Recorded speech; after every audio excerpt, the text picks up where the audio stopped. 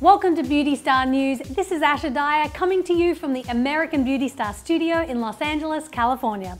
In this special end-of-year edition of Beauty Star News, we're counting down some of the top beauty news stories we reported on in 2018.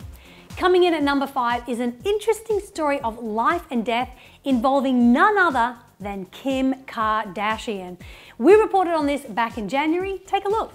Now ladies, all of us know about the importance of a good beauty regimen, but are you as committed to yours as new mom Kim Kardashian? On a recent episode of Keeping Up with the Kardashians, Kim stated that she added a clause to her will stating that she will always have her hair done even if she's not able to physically communicate anymore.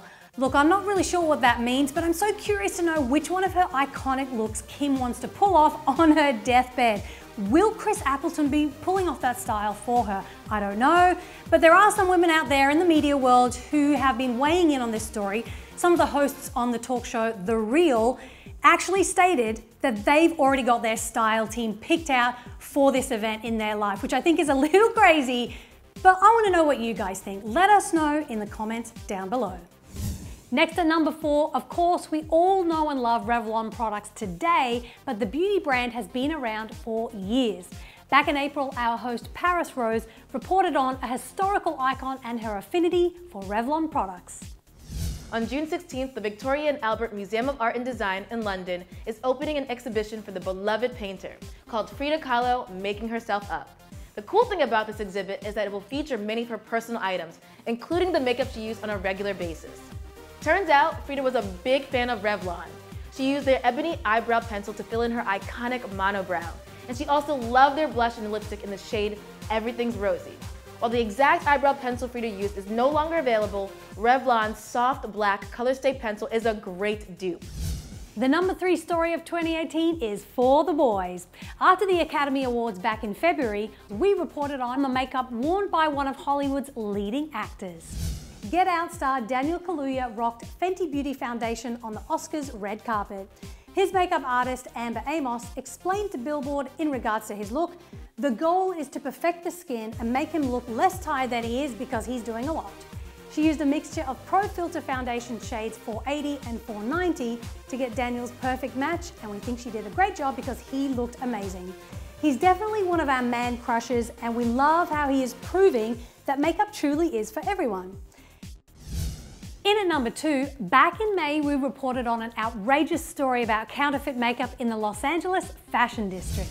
According to CNN affiliate KABC, the LAPD seized over $700,000 worth of counterfeit cosmetics from 21 locations in LA's Fashion District. What's more staggering than that dollar amount is what was inside the products. According to Captain Mark Reyna, the items were found to contain bacteria and human waste. Brands such as Urban Decay, NARS, MAC, and Kylie Cosmetics were included in the faux lineup. After learning that callers purchased those products in the LA Fashion District, detectives decided to look into the sketchy retailers, and boy, are we glad that they did. We are definitely glad those products were taken off the streets. And for the number 1 story, we're throwing it back to May of this year when we reported on an intense story involving winged eyeliner and a hospital visit. A 25-year-old woman named Shelby Pagan, who goes by @CoffeeCatsAndCusswords on Instagram, left a beauty review after one scary real-life incident. Shelby suffered a car accident last June, which left her with a few serious injuries. She was rushed to the hospital, where she then took a selfie to send to her mum to tell her she was okay and to keep for police evidence.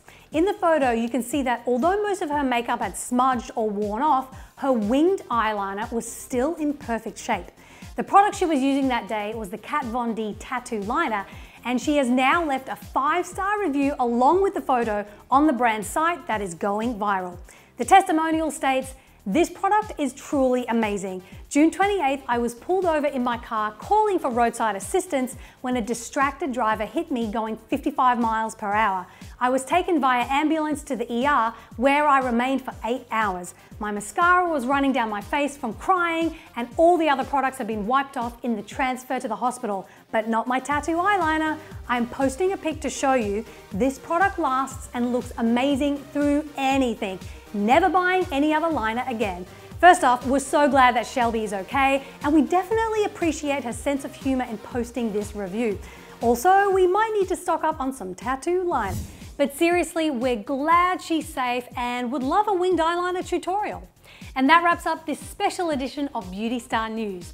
If you want to see even more videos like this, make sure you're staying up to date with us on social media. Follow us on Instagram, Facebook, and Twitter. Don't forget to subscribe to us on YouTube and watch us on Roku and Amazon Fire. And most importantly, be sure to watch the all-new season of American Beauty Star, hosted by Ashley Graham, premiering January 2nd, 2019 on Lifetime and AmericanBeautyStar.com. I'm Asha Dyer, and I'll see you next time.